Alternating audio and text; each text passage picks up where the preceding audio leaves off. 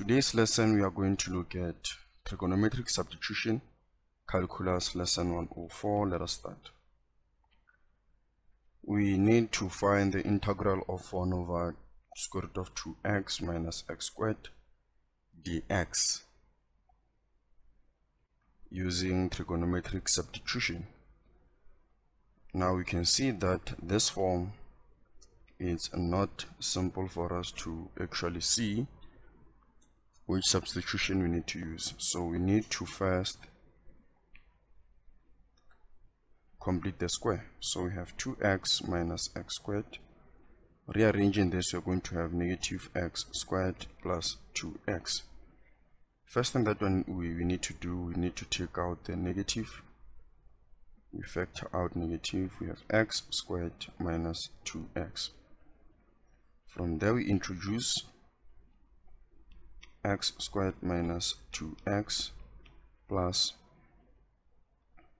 negative 2 multiplied by 1 over 2 squared minus negative 2 multiplied by 1 over 2 squared.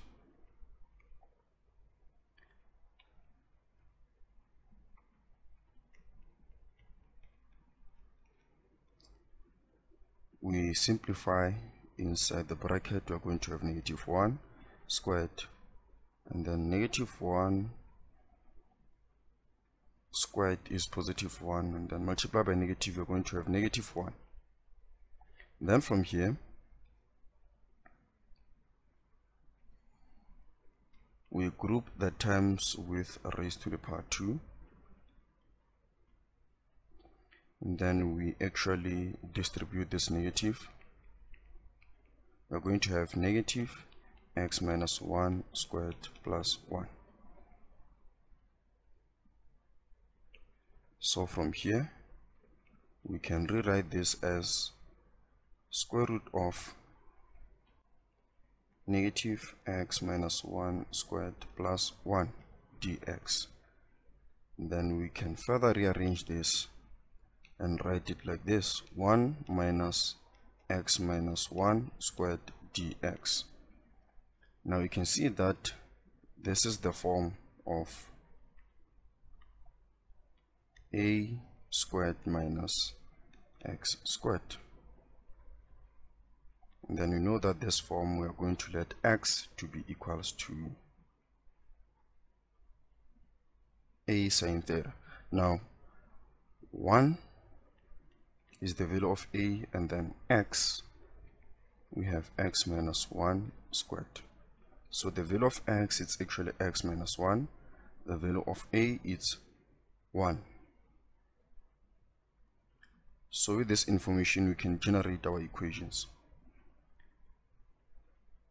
A squared is equals to 1, so it means a is equals to 1 when you take out square on both sides.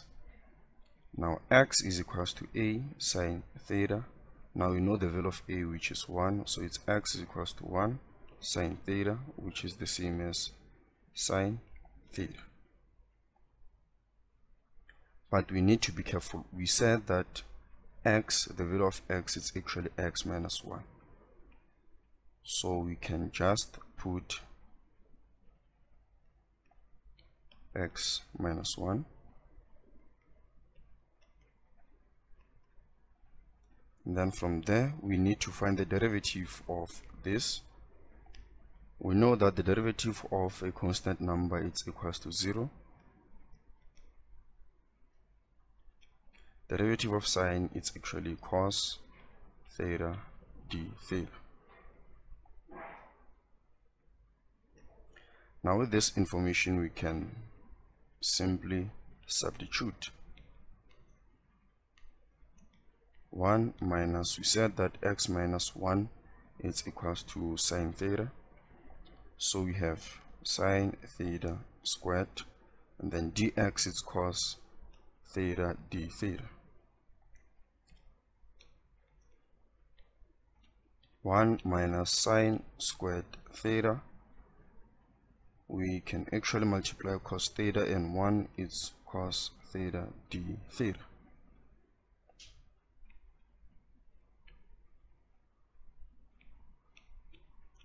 cos theta square root of, we know that this is an identity.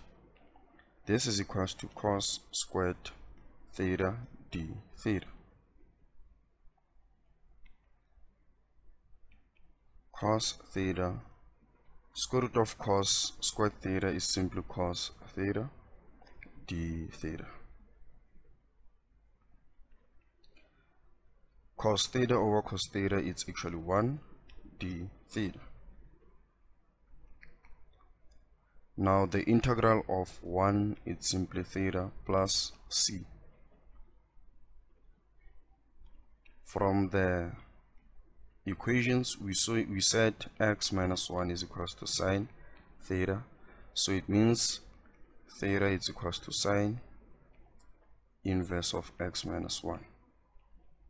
Now in this case we can plug theta as sine inverse x minus 1 plus c. This is our answer.